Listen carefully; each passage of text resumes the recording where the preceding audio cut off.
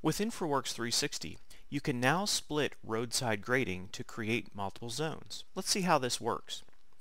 In the case of this bridge area, I might want to change the slope and the material in this location close to the bridge.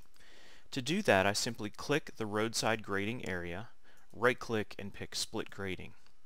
Next, I'll choose a location where I want the split to take place. Now in the newly created zone, I can assign a different material and a different slope. You can see here that I also need a transition to make the difference in slope a little more smooth. So I'll simply right-click the point where the two areas meet and select Add Transition.